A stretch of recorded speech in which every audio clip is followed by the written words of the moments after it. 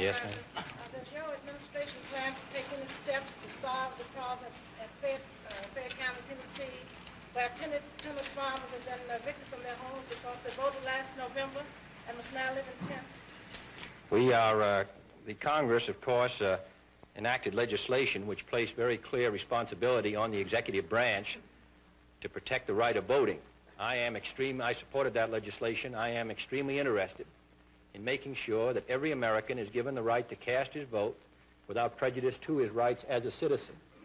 And therefore, I can state that this administration will pursue the problem of providing that protection with all vigor. Mr. President? Yes? Sir, would you please tell us how it was possible for you to do by executive order what Mr. Benson always told us was impossible for him to do without more legislation? I refer to the order expanding the distribution of food to the unemployed and giving them more variety in the diet. Well, I would not attempt to comment on Mr. Benson. I don't think there's any question of our rights to issue the executive order under the authority given to us by the Constitution and by legislative action. I think we're within our rights. It is a judgment as to what is the best use to make of the funds that are available. The funds are quite limited. The diet which is being provided for the people who are unemployed is still inadequate. But nevertheless, we have used the funds that are available to the maximum. And I don't think there's any question that we were within our rights. Yes, Ms. Means? Mr. President, there's been some apprehension about the instantaneous broadcast of presidential press conferences such as this one. The contention being that an inadvertent statement, no longer correctable as in the old days, could possibly cause some grave consequences. Do you feel there is any risk, or could you give us some thought on that subject? Well, it was my understanding that the statements made by President Eisenhower were on the record. They may have been a clarification that could have been issued afterwards, but it still would have been on the record as a clarification, so that I don't think that the interests of our country are, it seems to me, they're as well protected under this system as they were under the system followed by President Eisenhower. And this system has the advantage of providing more direct communication. I wondered, sir, if you could tell us what part you're playing in the effort to expand the Rules Committee, and whether you feel your domestic program, whether the success of your domestic program in part depends on expanding the Rules Committee. Well, the Constitution states that each house shall be the judge of its own rules. And therefore, the Speaker of the House, Mr. Rayburn, has been extremely anxious that the House be permitted to settle this matter in its own way. But it's no secret that I would strongly believe that the members of the House should have an opportunity to vote themselves on the programs which we will present. That, I think, is the reason the people selected them to go to the House of Representatives and to the Senate and selected me as president, so that we could present programs and consider programs and vote on programs which are put forward for the benefit of the country. Now, I feel that it would be, I'm hopeful that whatever judgment is made by the members of the House, that it will permit the members to vote on these bills. This is a very difficult time in the life of our country. Many controversial measures will be presented, which will be in controversy and will be debated. But at the end, the majority of the members of the House, the majority members of the Senate, I hope will have a chance to exercise their will, and that a small group of men will not attempt to prevent the members from finally letting their judgments be known. For example, we have a housing bill which is going to come before the Congress this year. We have an aid to education bill. We have legislation which will affect the income of farmers. Shouldn't the members of the House themselves, and not merely the members of the Rules Committee, have a chance to vote on those measures? But the responsibility rests with the members of the House, and I would not attempt in any way to infringe upon that responsibility. I merely give my view as an interested citizen. Yes?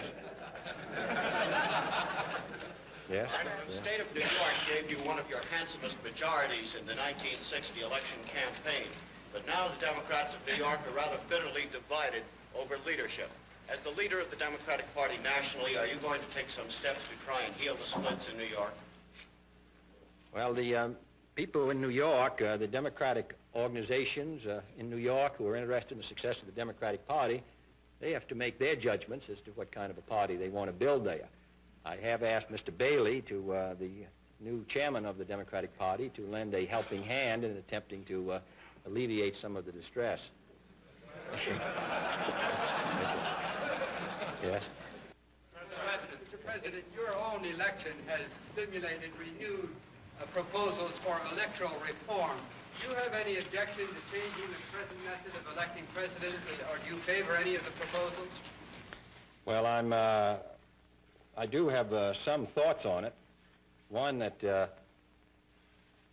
first place, having been through the experience in '56, I think it was, of an attempt to substantially change the Electoral College, it's my judgment that no such change can secure the necessary support in the House, the Senate, and in the states of the Union.